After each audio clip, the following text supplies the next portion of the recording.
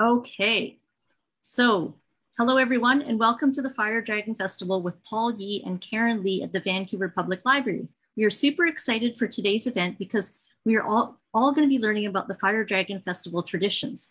Paul Yee is going to be reading us his Grass Dragon poem, and we have the wonderful filmmaker Karin Lee here with us today as well.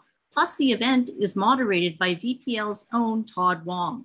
And if that isn't enough for you, we are going to have the second of our two-part Cantonese for Beginners lessons tonight. My name is Candy Tanaka, and I'm the Programming and Learning Event Coordinator at the Vancouver Public Library. My colleague and friend Diane is also here with us tonight, and she'll be helping out in the chat. Now, before we begin, I want to acknowledge that we are hosting this event from the ancestral, traditional, and stolen homelands of the Musqueam, the Squamish, and the Tsleil-Waututh Nations. Now, organizations often do land acknowledgements, but what other actions can we take to make a difference? We're going to share a great resource that I really love. It's actually one of my favorites. And it's a free massive online course that the University of Alberta offers that you can sign up for at any time. And Diane is going to share the link in the chat for us. So let's move on. A few housekeeping things to mention about the chat settings. At the bottom of the chat screen, it sometimes defaults to panelists and hosts. So depending on which version of Zoom you're using, you need to change the little blue button to read either panelists and attendees or everyone so that we can all see your comments.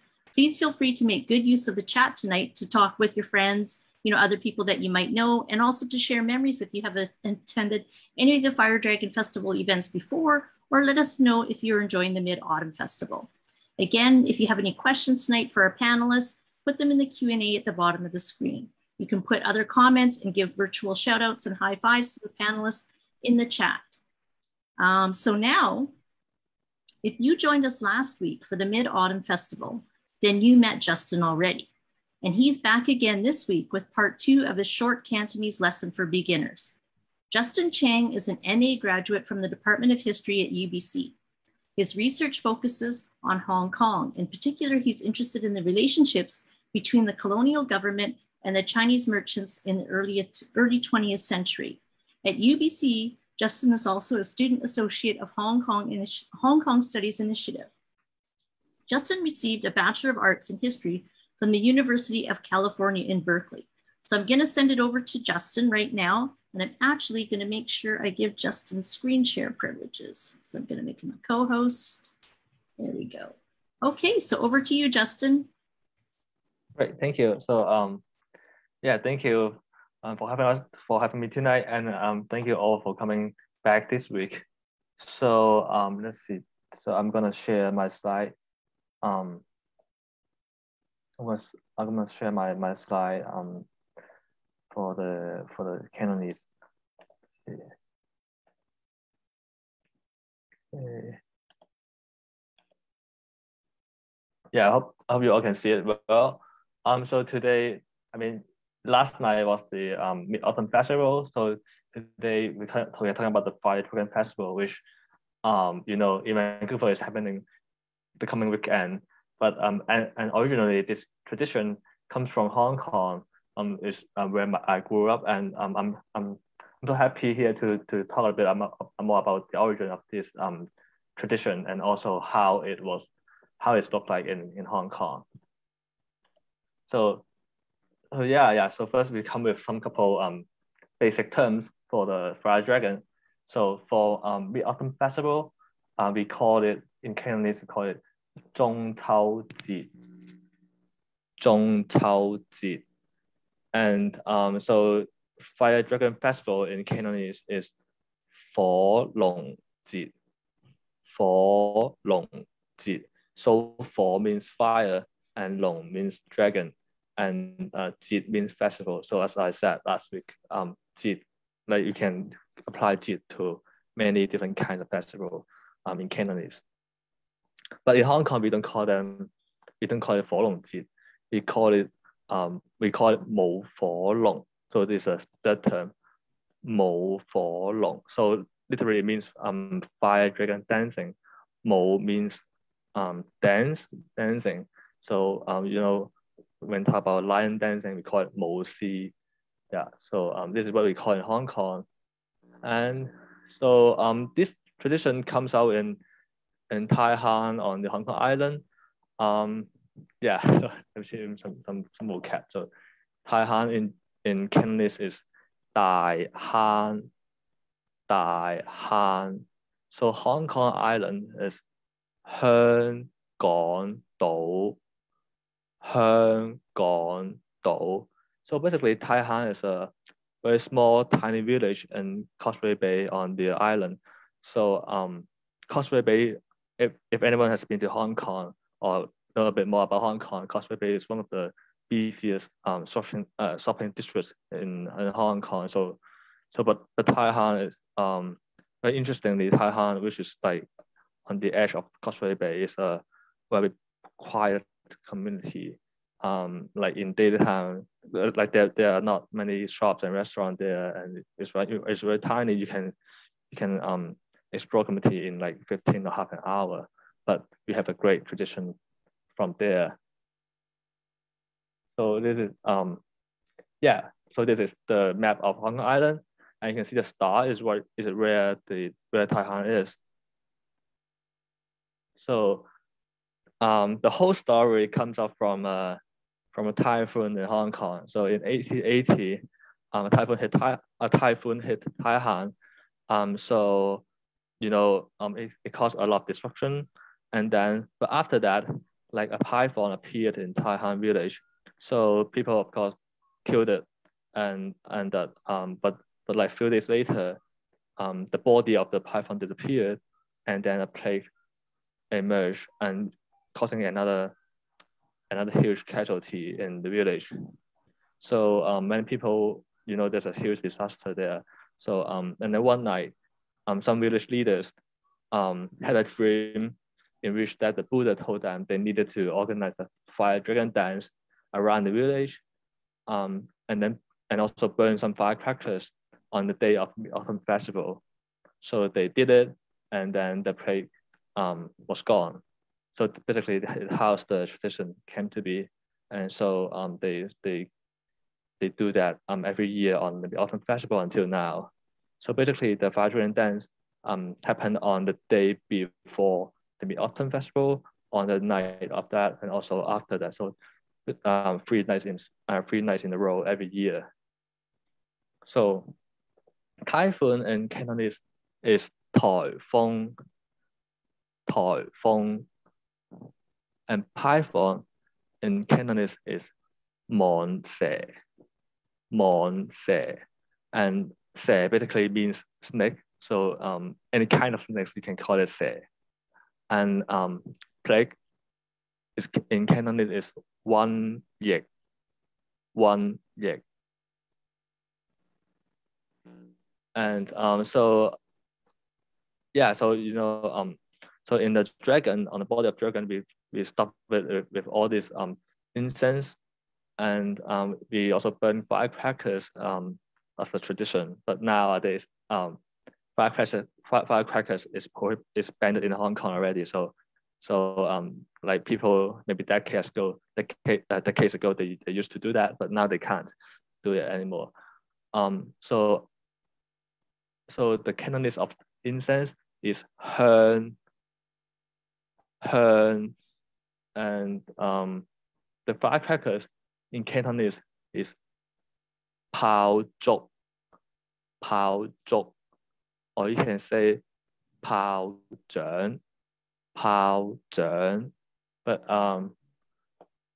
for 仗, I highlighted here. You can see the tone is the second tone in red, which means actually 仗, like there are two tones in 仗, but none of them was this one. So actually, it was changed here.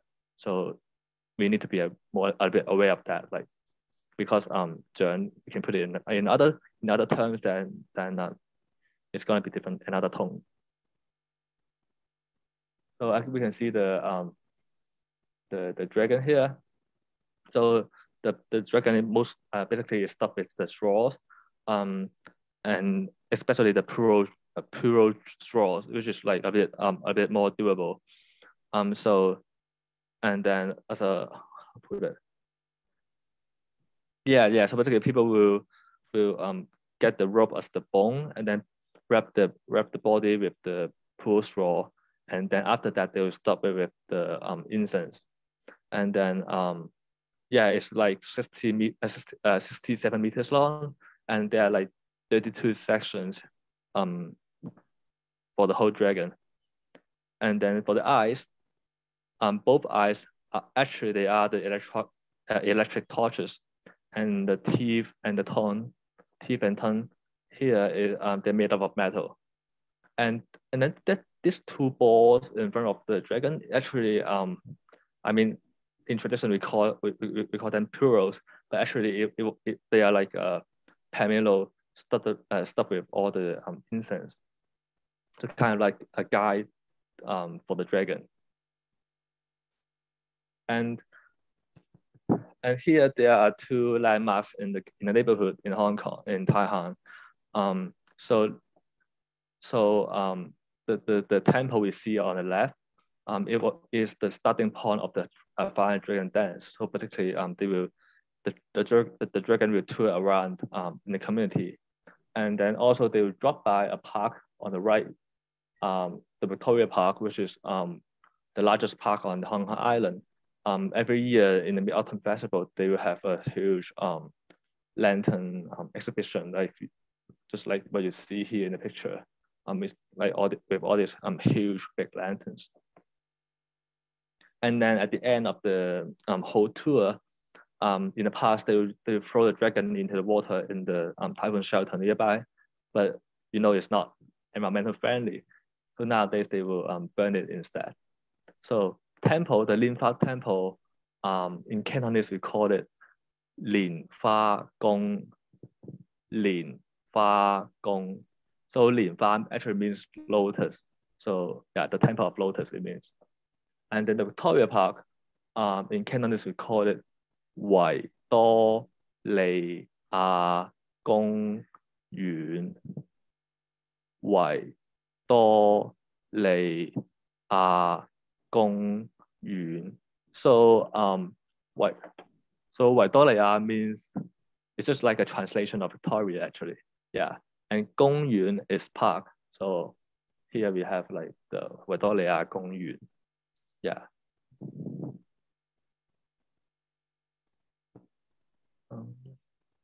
Yeah, so here we can go through all the vocabs again. So from the starting from the left, 中秋節 中秋節 is the Mid-Autumn Festival, and Fire Dragon Festival is 火龍節 火龍節 and Fire Dragon Dancing 舞火龍舞火龍 and Typhoon is 颱風颱風 Python is 蟒蛇蟒蛇 and Plague is 瘟疫瘟疫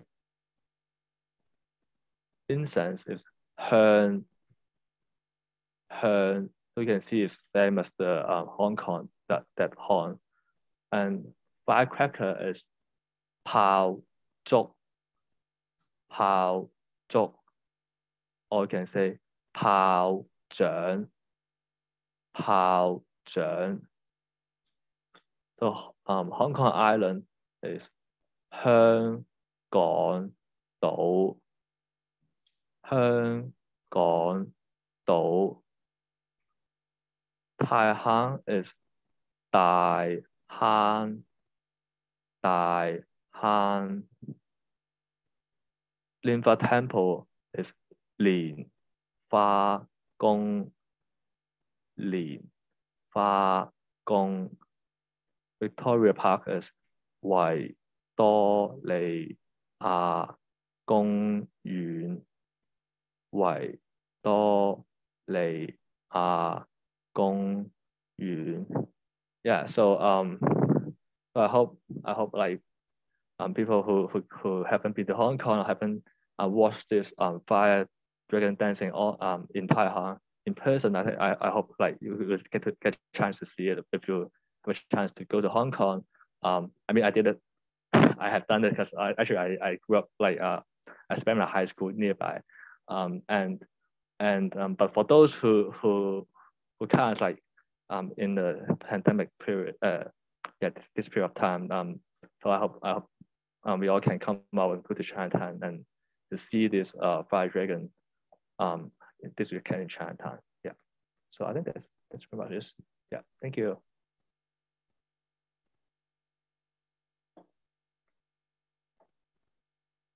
Thank you so much, Justin. That was great. Very informative too. I learned a lot, and I would love to go to Hong Kong one day and see the Fire Dragon Festival there. What I'm going to do though right now is I'm going to introduce tonight's moderator and also our guests as well. So moderator Todd Wong is a 5th generation Chinese Canadian head tax descendant active in the literary arts and dragon boat communities of Vancouver. He is creator of the annual Gung Hagus Fat Choi Robbie Burns Chinese New Year that's now been running for over 20 years and has helped found the successful campaign to save the Joy Kagawa House. Todd is the longest serving director and current president of the Asian Canadian Writers Workshop. We also have with us tonight, Paul Yee. Paul Yee is a Chinese Canadian historian and writer with a master's in history from UBC. Paul was raised in Vancouver's Chinatown and worked as an archivist at the City of Vancouver Archives.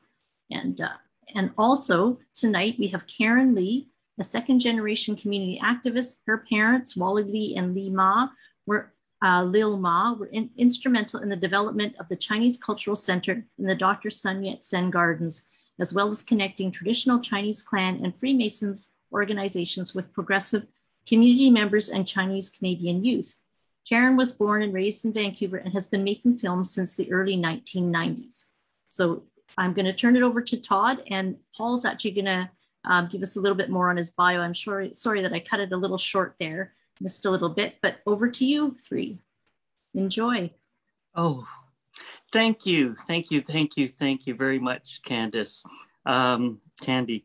Now, part of it is we want to invite Paul to speak about the Fire Dragon pictures of the Grass Dragon, because if you go into the Vancouver Public Library archives, you will see pictures that Paul took. We want to hear from Karin, whose parents were instrumental in helping to build community in Chinatown. What was it like for you, Paul and Karin, growing up in Chinatown during the 1970s?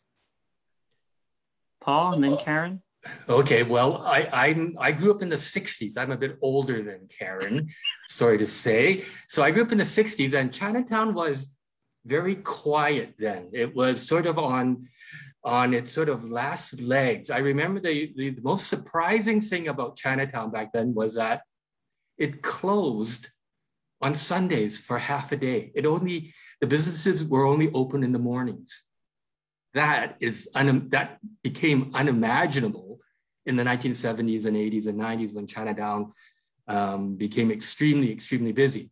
But the Chinatown that I grew up in the 1960s was quiet as a business place, but very busy in the evenings and weekends because of the huge number of banquets that were happening at that time. So for me, I grew up in a family that had connections to Chinatown associations, the Wongs, as well as different families. So there were always association banquets to go to, or family banquets involving full month or weddings. So those are my memories of Chinatown as a kid. You know, great food in Chinatown, get dressed up, great restaurants, lots of neon, a really lovely place full of bright lights, but no grass dragon. Karin? Karin, you're muted. You're right. I'm a little bit younger than you, but not that by that much. Maybe, I don't know, 8 years or something, maybe. For me, growing up in Chinatown, you know, as I mentioned, my parents were quite involved. Mostly my mother worked for a Chinese Canadian lawyer. His name was Andrew Zhou, and Andrew Zhou and my father became partners in their communist bookstore that was on East Hastings. So both many people in the generation above me were instrumental in being activists in a very different way. I think the activism changed from generation to generation. And I think by the time Paul and I were sort of, on the scene in the 70s, there were the sort of older generation who were working towards finding a way to develop Chinatown as a viable place in the same way that we're doing that now, but really to look at culture and to look at identity. So me growing up there was very similar, ran around and even though we didn't live in Chinatown, I was there quite a bit. And it was the kind of place where you could just go to any cafe or any restaurant and then get something and then say, put on my dad's tab. Those were the kind of things that we could do because they knew who we were and all of that kind of stuff. So that was really kind of fun. There were also a lot of divisions in the community. Politically, there were divisions. Generationally, the generation before us, a lot of them were very progressive, and they were interested in opening up Canada to China at that time. And of course, most people that had immigrated here really hated China because of what had happened to their families. And then there was also the generation like my mother and my grandfather and all of those people that were born here and were part of a very small, close-knit community because whoever was in Chinatown was really the community. And there were a lot of people that lived in outlying areas, but the Chinatown there, I think, for me, it just reminded me of, by the time I was, growing up there, it reminded me of a place where it was both a place of solace and community, but also it was a place where there was a lot of infighting in the community about what does it mean to be Chinese? What does it mean to be Chinese Canadian? And what are the things that are going to be explored in the coming years? And so I think that the generation that Paul and I kind of belonged to were part of that community that looked at Chinese Canadian identity. Who are we? Who are we as immigrants, but who are we that were born here and grew up here? So that's kind of the gist of I guess for me, the straw dragon also was a reflection of something Chinese Canadian in a way, because even though it came from Hong Kong, it was developed by Chinese Canadians here that wanted to bring culture back into the community. Anyways, I've said enough for now. I'm going to give it back. Thank you, Karin. And of course, you and I, we've talked about we're the same age, but I grew up in Chinatown. My father was a sign writer. He did the signs, all the signs for Marco Polo restaurant, to see what was happening in Chinatown. And of course, Chinatown sort of grew up and then it dissipated because, people could move to the other parts of the country. The systemic racism that had existed before. Roy Ma and my uncle Daniel Lee had gone to Ottawa and we were able to vote. So there was that sense of rising Asian Canadian identity. And thank you, Paul, for loaning me your books many, many years ago to see what was happening in the United States as Asian American identity formed. So yes, we were looking for that. And somebody trying to create Asian Canadian identity to be proud of who we are, what we did. They started creating the Chinese New Year parade, and somebody came up with the grass dragon idea. So that was Jim Wong Chu, I know, from watching the videos in the Chinese Canadian Museum pop-up down in Chinatown. So if you haven't seen it, go down to Chinatown, go to the Museum of Vancouver. They've got a seat at the table. So I want to ask Paul, your connection with Jim, how were you involved in it? Because your pictures are in the Vancouver Public Library archives, and Karin then follow up with what you know. Okay, thank you. Okay, well, I'm actually very surprised to hear that I have photographs of the Grass Dragon, because my recollection of the evening of the parade was I was in the parade. I wasn't shooting photographs. So I actually don't believe I shot any photos. We'll have to correct those things, Candy. We'll have to correct them at the VPL. Yes, I wouldn't want to take credit from somebody else's photographs. But as you say, it was Jim Wong Chu's idea. I think it was the summer of 1975.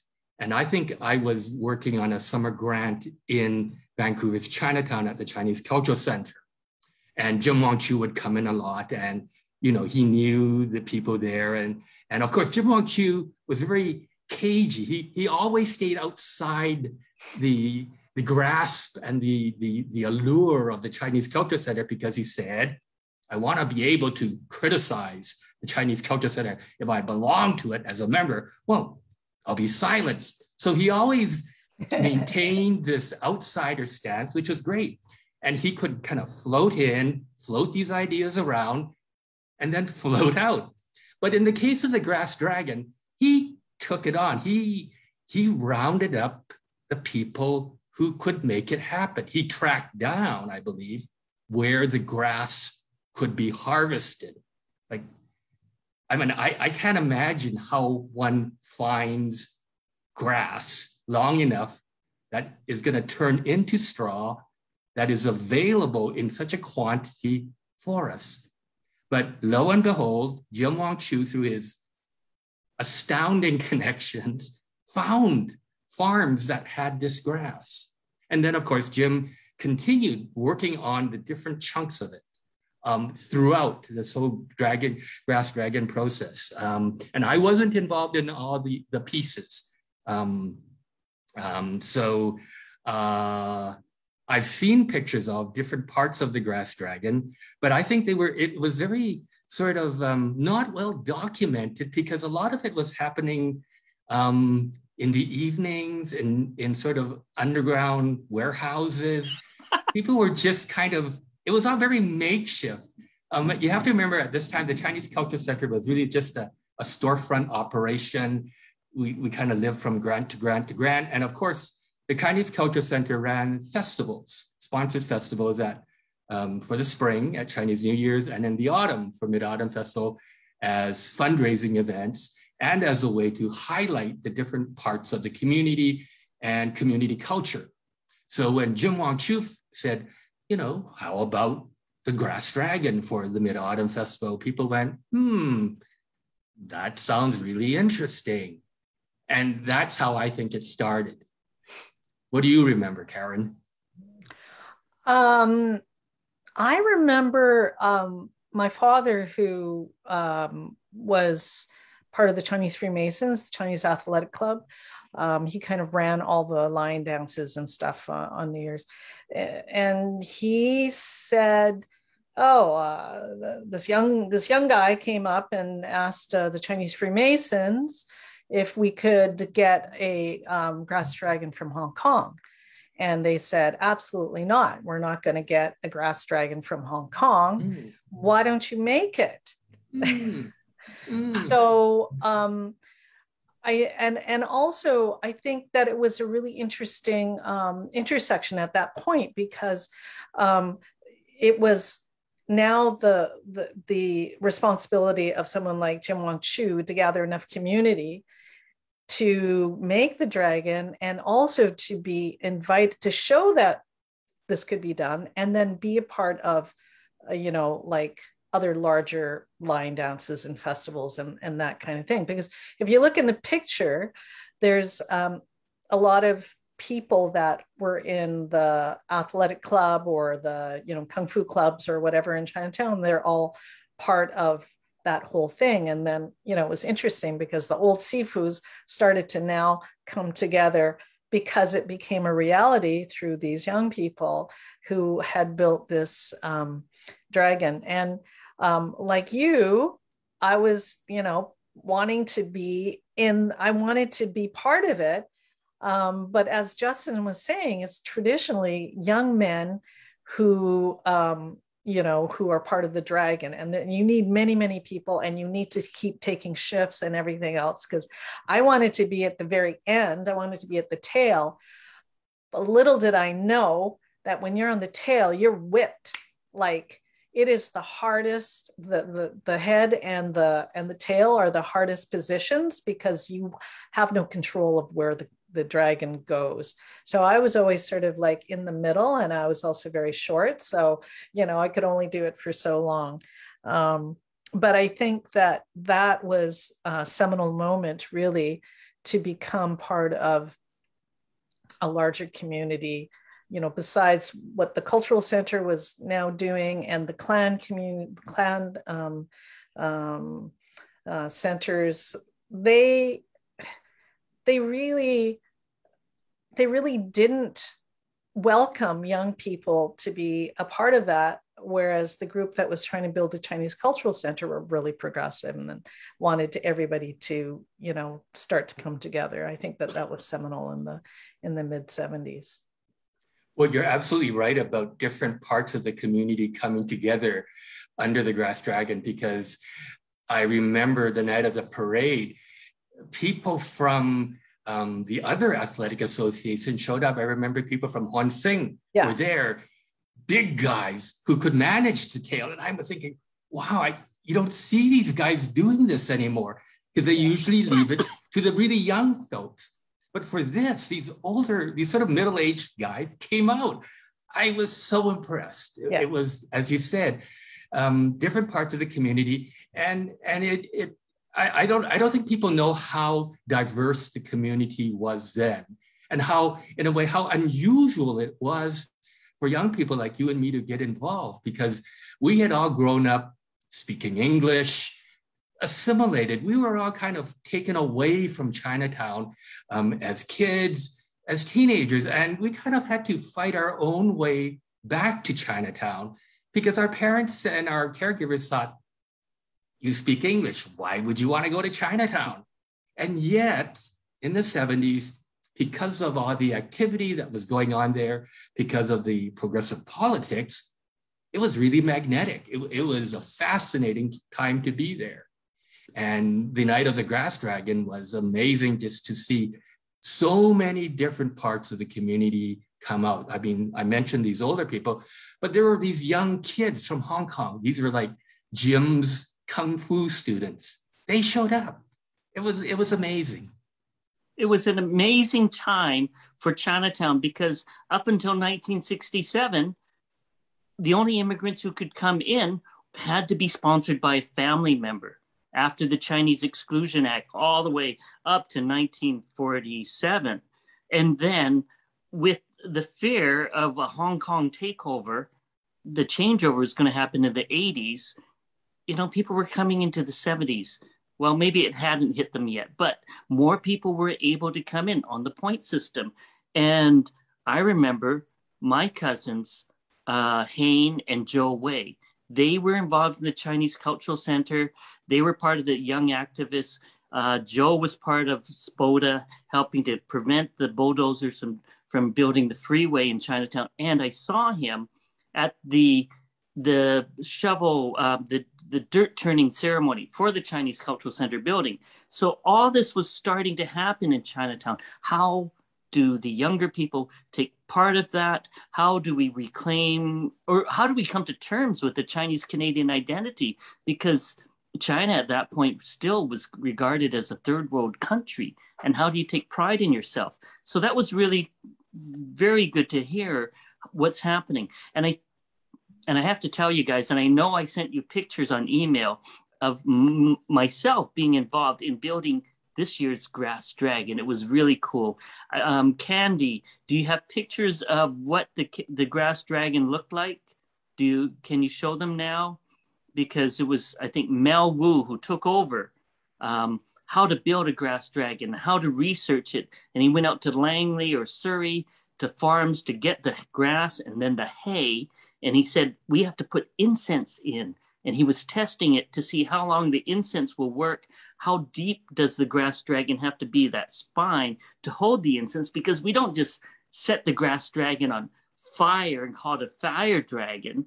It's going to be smoking with incense through Chinatown. It's going to be so exciting. They've set up torches, because normally we see a dragon, and I've got my little 6-person dragon here, and we take, this 90-foot dragon through daylight for the Chinese New Year parade. This is going to be so cool at night. So Candy, do you have those pictures? And then we can come back to Paul and Karin. Yeah, let me just, I'm just going to open them up. So maybe if you just want to keep on talking, and then I'll have them ready in a minute or so. Yeah. I just want to... Yeah, the Grass Dragon Festival is going to happen in Chinatown this weekend from September 24th to the 26th. Karin, if you want to be part of it, invite your children, because she's a BPL employee now. I've met and worked with her. There are workshops on Friday to be part of the Grass Dragon, how to carry that. They're going to have so many volunteers coming in. And I talked to Mel when he was building the Grass Dragon. I went on the second day. June Chow, who helped invite me to be part of this and help organize you guys, she was there on the first day. It's mind-boggling how you can create from grass this long 90-foot dragon. And then they're going to put incense on it, send it through. Because last weekend in Chinatown, there was the Light Up Chinatown event. A lot of people went. There were so many restaurants that were open, events are happening. So if you go to firedragonfestival.com, you can see the whole list of activities. There will be music performances, restaurants will be open. It will be so cool. Let's see what happens. Candy, you've got those pictures now?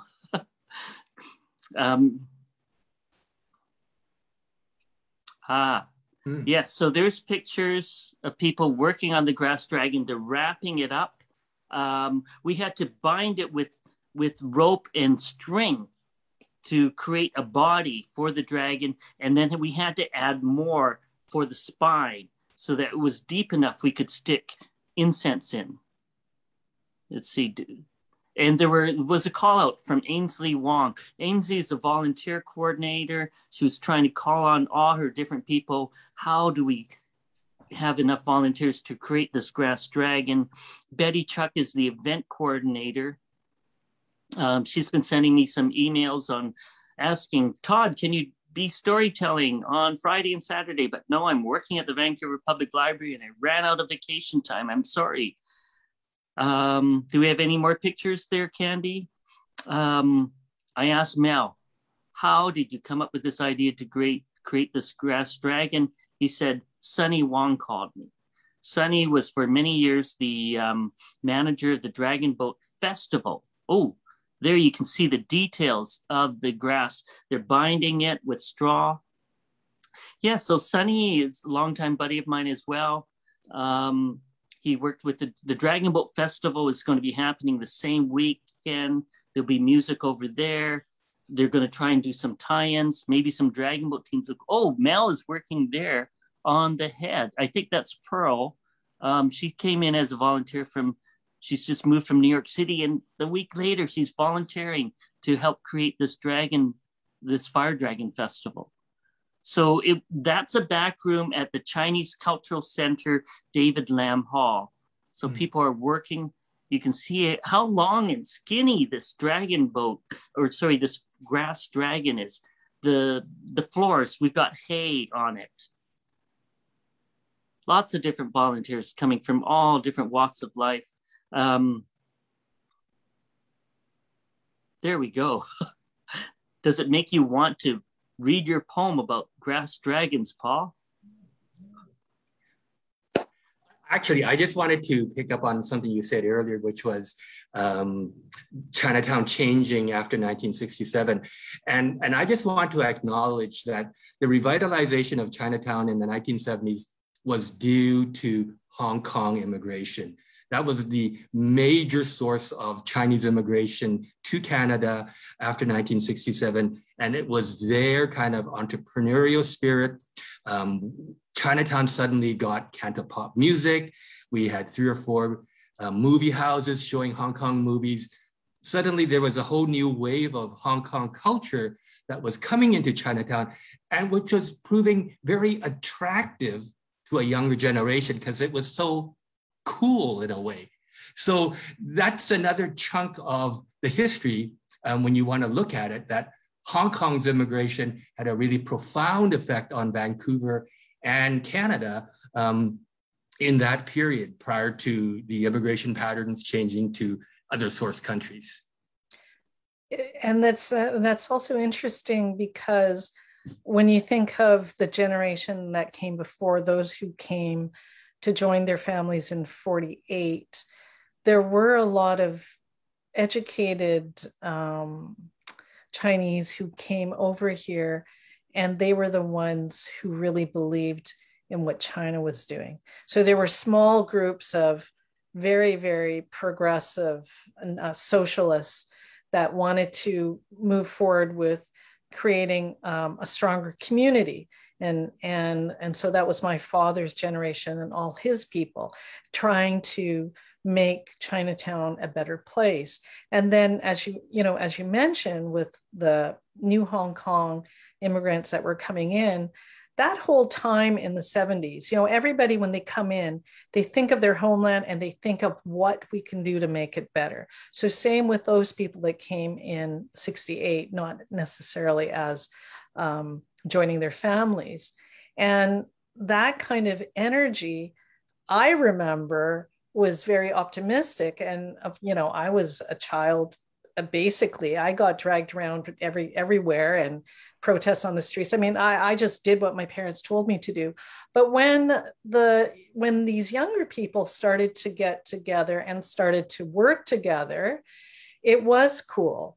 And you were seeing people who actually wanted to do things. I mean, I didn't want to do any of that when I was a kid. I was just forced to do it.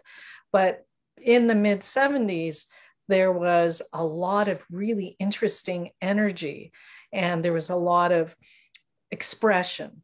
So when we talk about what was traditional and what is contemporary, the expression of what we might have felt as young people was starting to evolve in the 70s, which was, again, this whole idea of Chinese Canadian identity. And I think this whole idea of the dragon, which of course needs teams and teams of people to be a part of it, you feel like you are part of something much larger. You feel like you're part of a piece that's going to continue to, dance through the streets. And it was a very exciting time. And it's also a reflection really of today, where there's so many young people that want to have a new renaissance of Chinatown because it's gone way to the bottom and it was really neglected and all of that. So I'm really excited with all the people that are really involved right now and what they're doing. They're doing amazing things. And it's, again, it's a very optimistic time. Absolutely, Karin.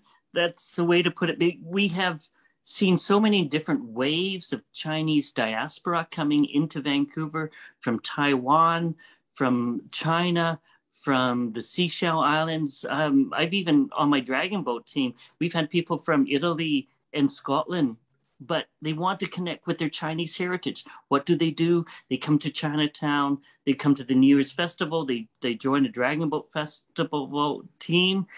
Here's a little Lego dragon. But what do we do to create and bond people together? And part of it, Jim Wong Chu also saw poetry, Asian Canadian writing. It didn't really happen until starting into the late 70s. Part of the legacy was in 1982, we start to see photographs, we start to see art, film. And Paul, you were right there with Jim for the Asian Canadian Writers Workshop. And he was a big inspiration for you as well. 1986, Paul, you started the Saltwater City exhibit. My cousin Hayne said, Todd, you want to volunteer? And I was just in awe of all you guys, and it really helped me connect with things. So Paul, please. Okay, so let's just go. I'm just looking at the time now. Yes, so we want to have a Q&A. So before I read the poem, I just want to say a few words about it.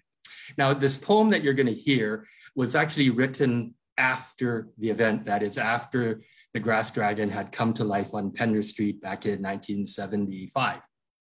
But in the poem that you hear, the narrator's position is actually timed before the parade. And so the poem tells of the creation of the grass dragon by volunteers, as I recalled, but the grass dragon in the poem has not risen to its feet yet. And so for me, the poem has always been about hopes and dreams about to happen, about projects and efforts still in process, not finished. And that's why I agreed to read the poem tonight, because I think Chinatown today is still very much about hopes and dreams, and a lot of unfinished business is going on.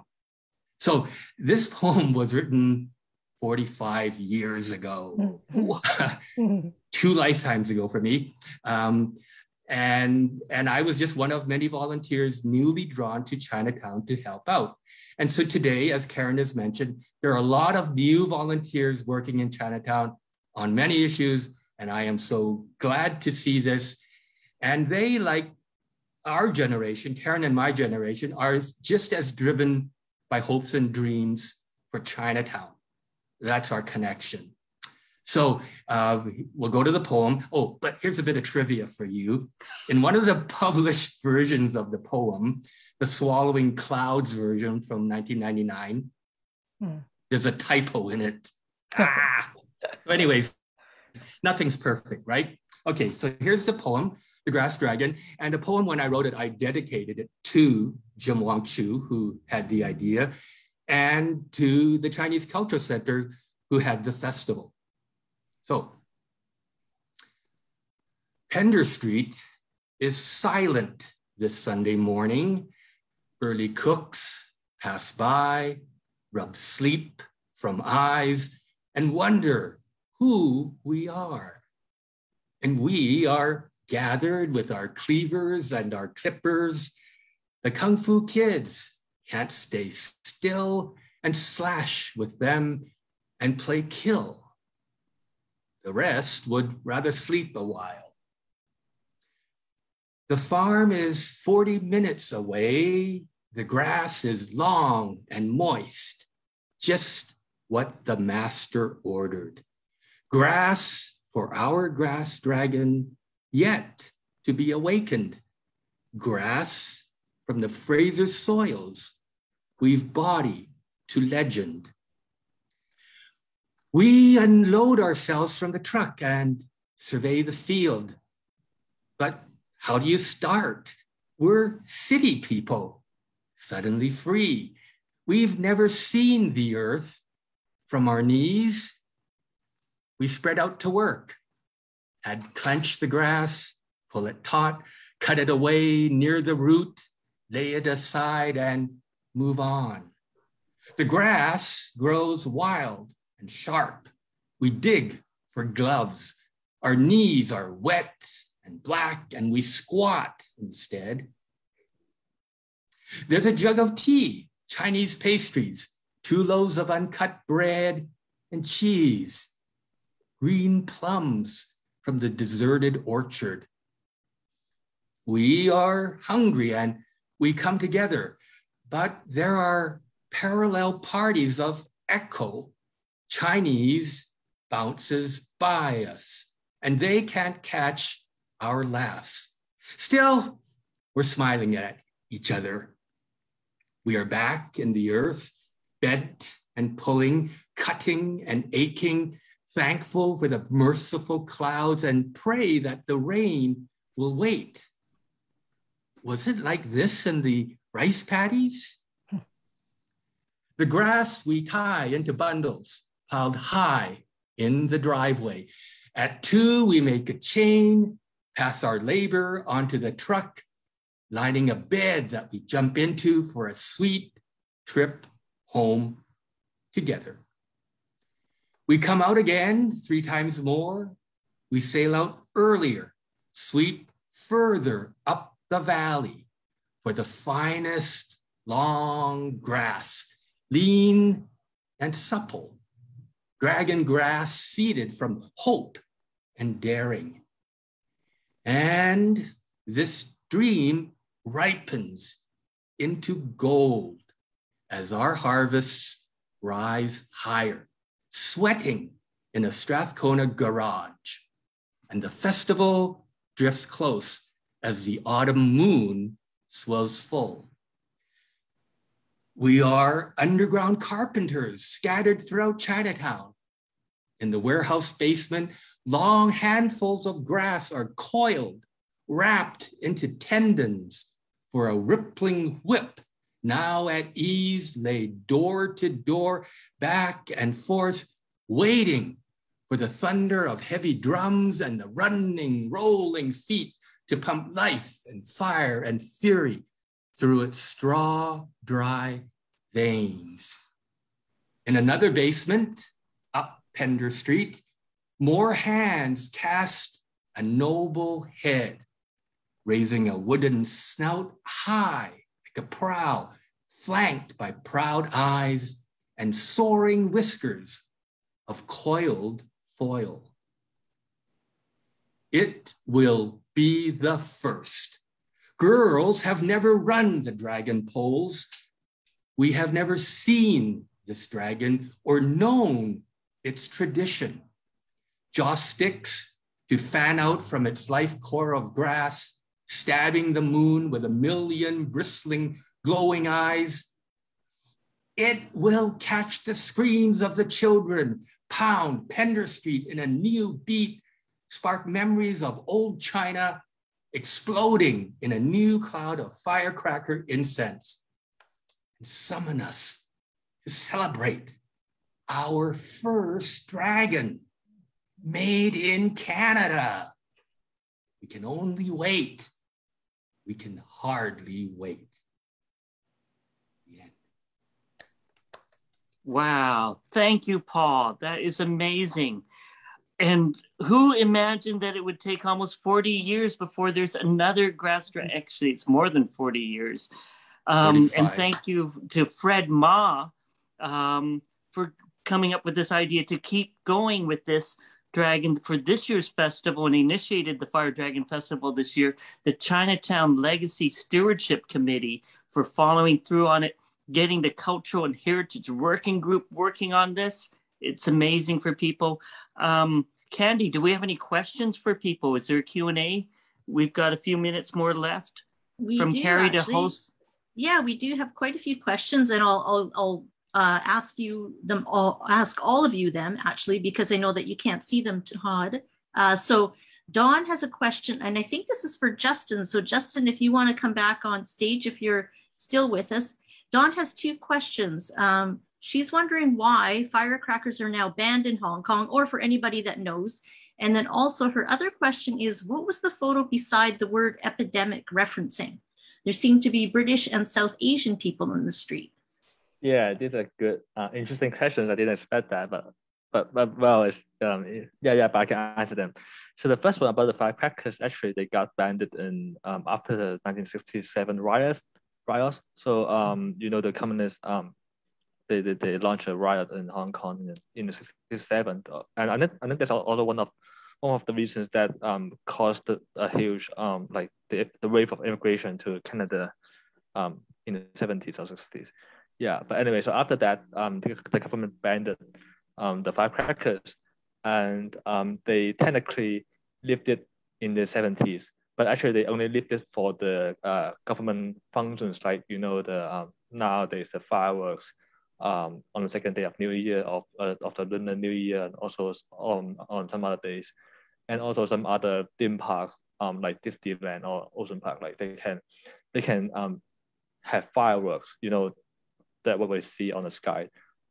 They can do that by applying a license from the government.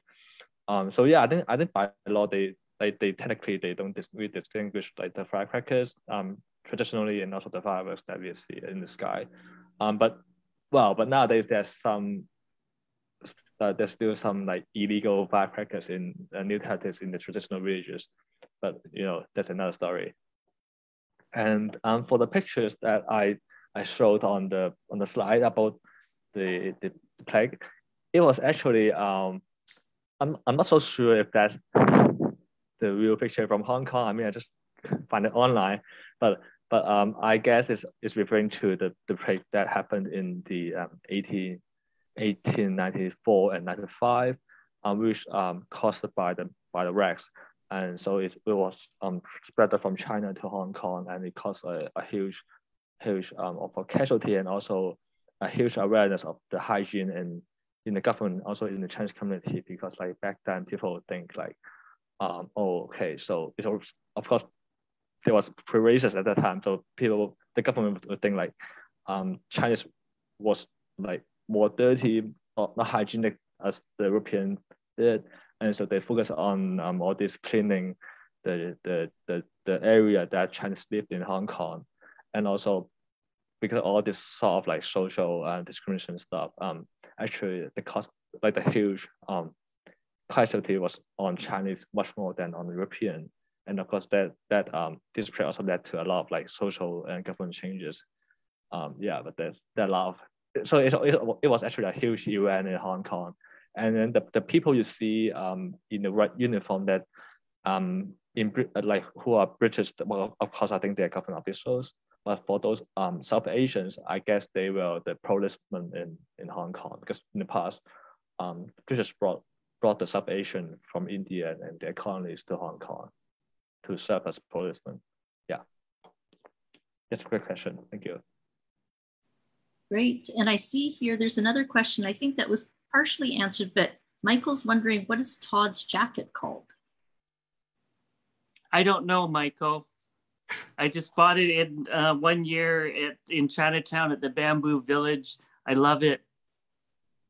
Go down to Chinatown and we'll see you. Arlene kind of answered it. She said, mine nap. She doesn't know the Chinese characters or the Mandarin pronunciation. We do have a few other questions here. So let me find out. Where are we here? Carrie is wondering if your parents experienced more racism, I guess, back in the day, do you think? And that's a question for everyone. Well, I was raised by an aunt who was born in Vancouver in 1895. So she lived through the 1907 riots. She lived through really the darkest period of the anti-Chinese racism that was in BC. And I think it marked her very seriously, because I came to her as a child in the 1960s, and we lived in Strathcona, and she would send me to Chinese school at the Munkrung Chinese School. But I remember her warning to me. She would say, now, if you're on the street and there's any trouble, you run into this store or that store, because you'll be safe there. So even in the 1960s, my aunt was still afraid of anti-white, anti-Chinese racism happening on Pender Street, right in Chinatown. And when I think of that, it's like, wow, it scares me. So racism in my family. For my family, I think that it's been in every generation from, my great-grandfather that was in Barkerville. There was a lot of racism there, and also in, Nanaimo and Victoria and Vancouver. And, like Paul says, I mean, it wasn't really my father who was worried about racism. It was my mother, because it was my mother's family that bore the brunt for 3 generations in Nanaimo and also in Vancouver. And she just said, you can't trust anybody who is Caucasian. And that is that. You can have some friends, but don't get married to them, and don't mix with them, because they're just going to get their relatives and they're going to treat you badly, and so that is a reflection of the fear and the kind of treatment that they had growing up. You couldn't really walk alone if you were, a young person outside of Chinatown. And even in Chinatown, there was a lot of people coming in to drink and to, party. So I think that the racism today is very different from the kind of racism that there was in the 70s and, 30s and of course, 120 years ago. But it's still there. It's just taken a different form. But yes, there was a lot of racism, and it's intergenerational, how it affects the way that you bring your children up, your children or your relatives or whatever. They were always warned, be careful, be careful, be careful, because you don't know what's going to happen to you. I think I remember that my father had told me, you've got to work harder because you're Chinese. And he told me that he would go check out an apartment and they were told at the time, oh, it's already been rented. But learning the history and the systemic racism that they went through, I think it really, for me, inspired me to create Gung Hagas Fat Choi, where Scottish and Chinese, we can create a mixture of events. In every generation on both sides, my mother's side and my father's side of the family, we see almost everybody has married white people. They've married First Nations people. So how do we continue to create families that fight against racism with all the current anti-Asian hate that's going on during COVID times?